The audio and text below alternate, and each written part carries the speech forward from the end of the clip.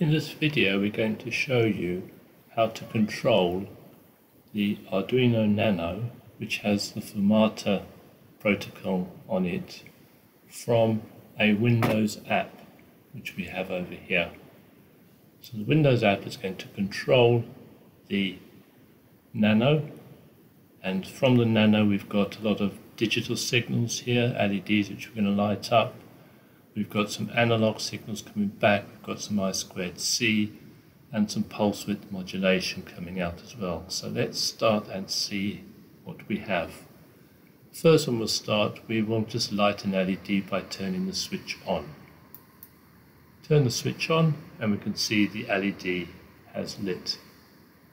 Now we can switch it off. We can also use one signal coming out to go back in to start another process inside. So let's just send the signal in, we switch on, and we see that the other pin has also gone high. On the board we have a button. If we click the button, then we will again see the switch on the Windows app change. There we are, we can press, and we see it going high.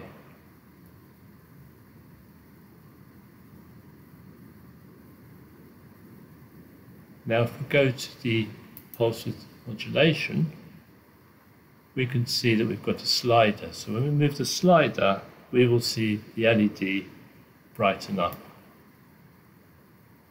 See it getting brighter, the higher we go, and going back down goes dim again. We've also got a dial, and if we turn this potentiometer, we will turn the dial as well as the LED.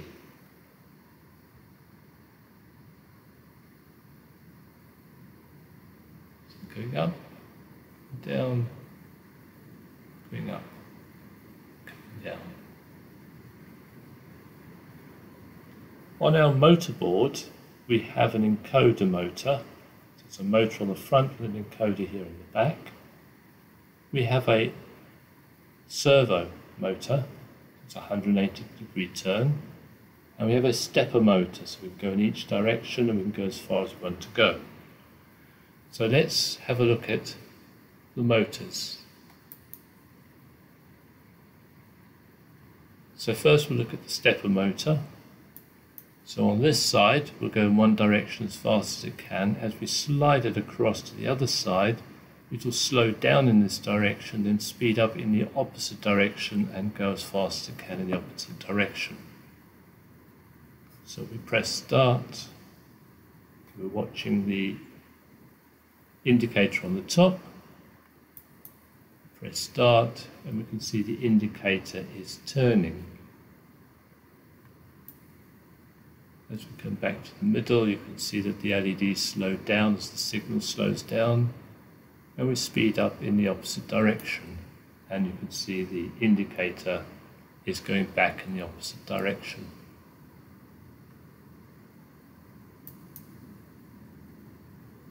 We have the encoder, so when we switch this encoder on by the switch here, we will see the value here increase.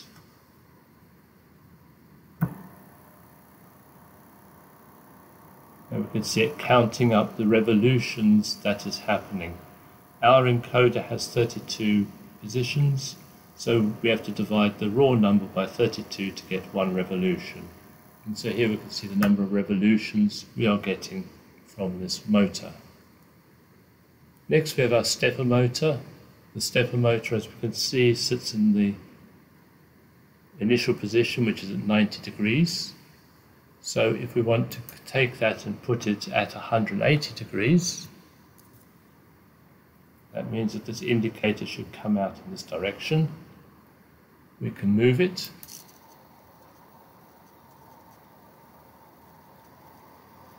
And if we want to go to 0 degrees, we can move it 0 degrees. We can put it back to 90 degrees. You can go to any degrees in between. Then we've got the I squared C.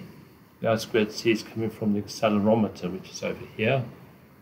And we're just seeing the three planes. So if we speed up by moving the board, we see that the values change as we accelerate the board in a particular plane. So that just shows us that we can get lots of signals and we can drive them from a Windows app using the Standard Firmata library inside the Nano.